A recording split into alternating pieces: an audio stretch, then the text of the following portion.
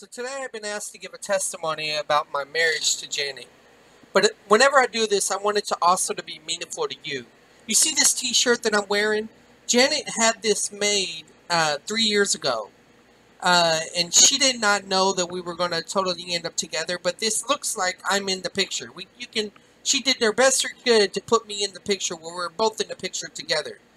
And one of the things that really meant a lot to her is whenever we got our picture taken and we were both wearing that shirt. Y'all probably have seen that post.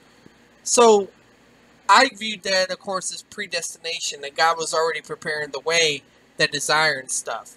But as I talk about this issue, I'm going to go back before 3 years ago. I'm going to go back actually to 6 years ago.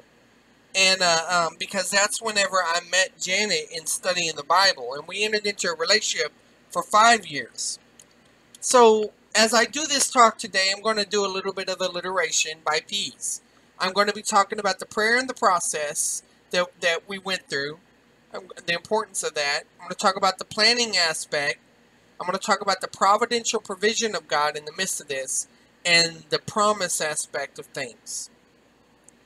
Now, concerning prayer and process, what I want to say is I don't believe that what has happened so far would not have been possible without the prayer coming from us as individuals, us as the church, and worldwide Christians have been praying. And I mean worldwide, meaning that all over, because the layman seminary, all the different countries, y'all know what we're involved in. So that aspect is definitely true, that it is worldwide.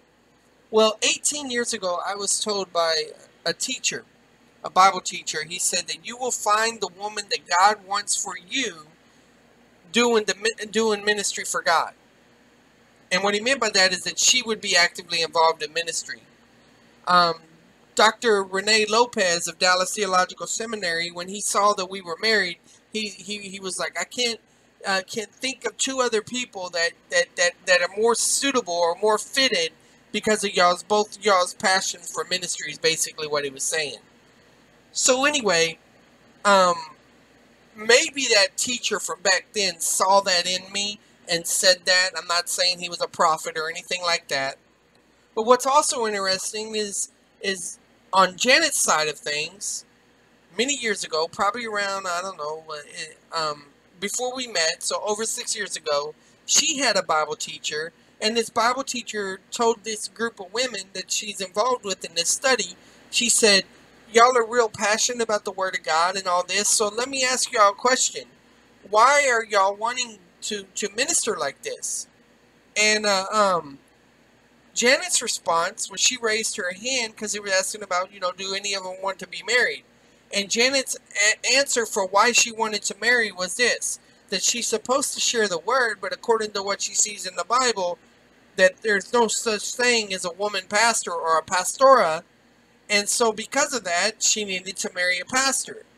Now, we're not going to get into the logic about all that and everything, but the point is that she felt a call, a desire to marry someone because she had ministry in mind. Her favorite expression has been, I want a partner in life and in ministry. And so when I proposed to her, those were the words that I mirrored back to her. So anyway, we felt this, we were sharing these experiences and studying together, and we got to know each other and all that. And by 2004, around Valentine's Day, we felt that calling to be something more than just friends involved in ministry. And so the process that all this occurred in is you have the agape love, that this process that Pastor Mark always teaches about, where we were both Christians in ministry. And then we started getting involved in phileo love, that liking love, that friendship love, because we saw that we had shared interests concerning ministry and passion of the Bible, but we also had shared pain. And it was this shared pain about us talking about our past and the things that we've been through that I really started feeling that connection. Now, it was there before, but it just became very intense during this time. Then you have the Storge type love, the familial type love. Now, we don't have physical children, but we have spiritual children. In fact, one of the women that we saw, that we have ministered over several years, she said that Janet and I had many different nieces and nephews. I think that's the term she used. to describe all the people that were in the room and the people that they had touched. And some of y'all saw that in our premarital wedding. And then we have the Eros love.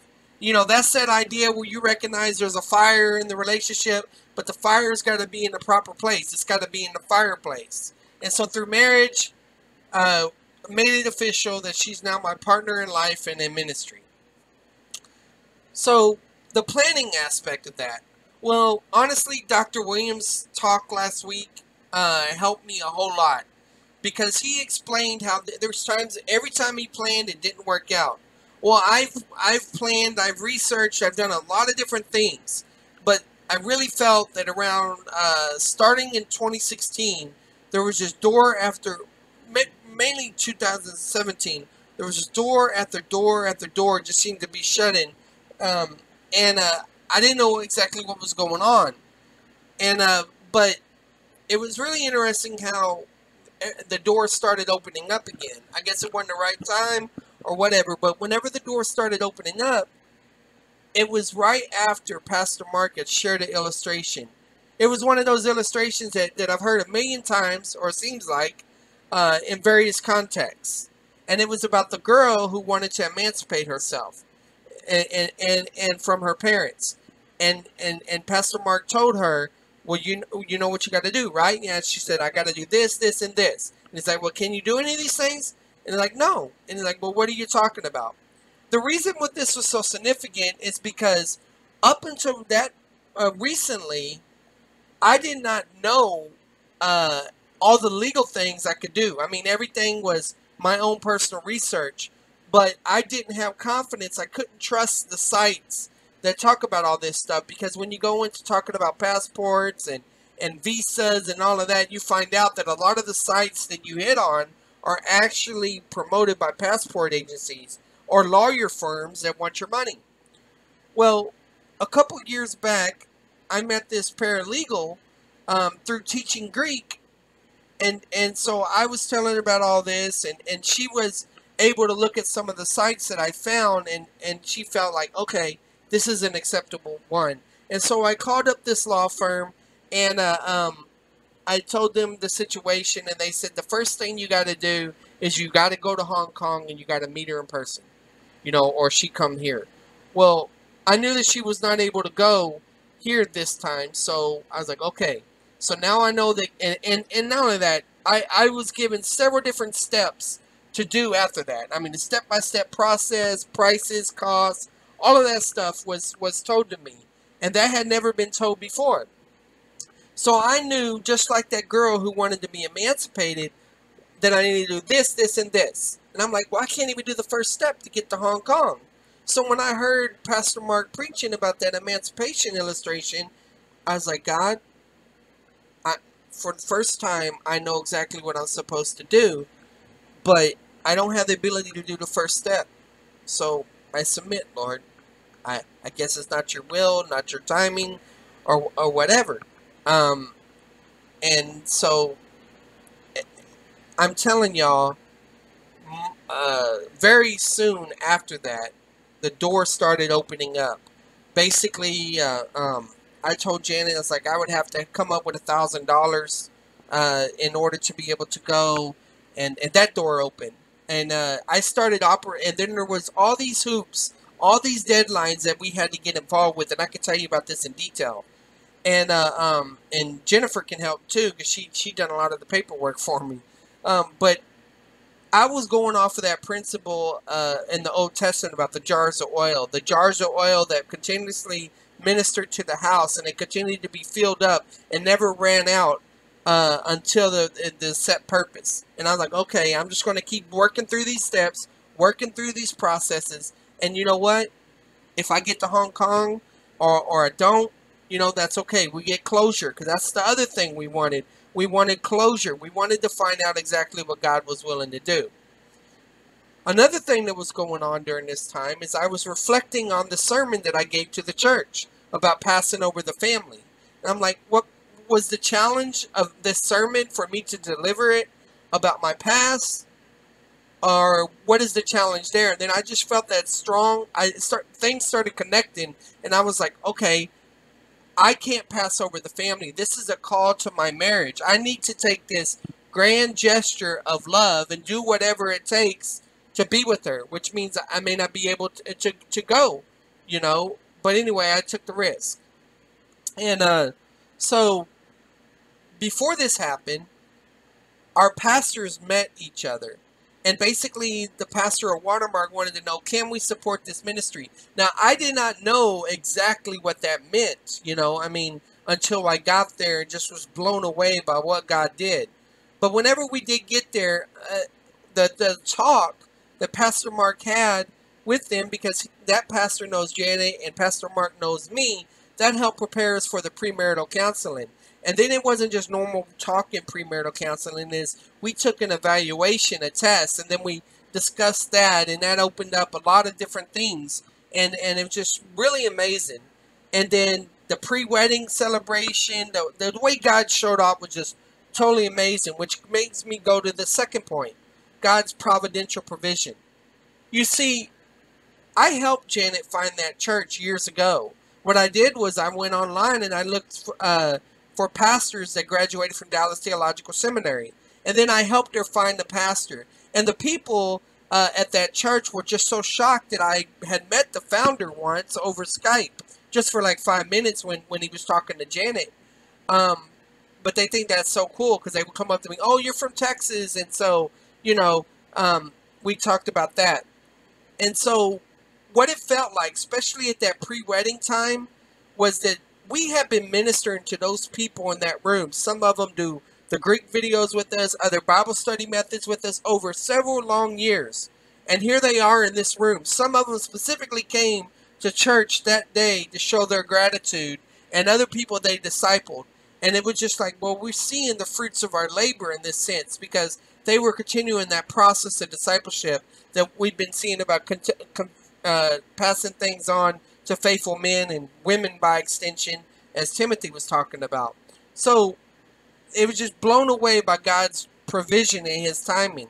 And they ministered to us in a way we did not expect.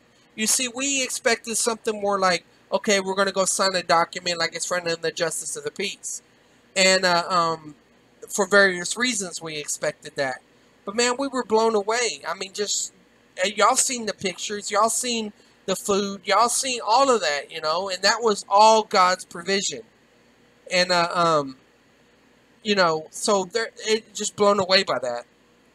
So this, and I could go into more detail about that, but it might just be easier for me to, you know, get a cup of coffee with me and we could talk about this. We had to share this story with so many people at the church and with her friends and all of that. So there's just so much that we could talk about. Plus we've made videos as well. Then we get to the last P, and that's promise. Well, in order to make this relationship work, we promise to make time for each other. You see, Janet works 12 hours a day, and that means that we have to make time to meet on our lunch break and also at night, right before bed. And so this is a challenge for us, but it's also a challenge for people in the audience right now. There are some of you that are married and your wife is not overseas. She's right in front of you, but yet you might as well say the distance is between overseas, because if you don't communicate, then the intimacy problems exist.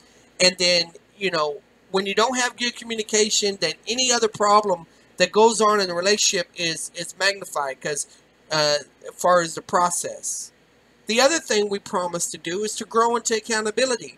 Her church is going to hold her accountable and support her. And I know my church, y'all are going to hold me accountable and support me in doing what God wants me to do.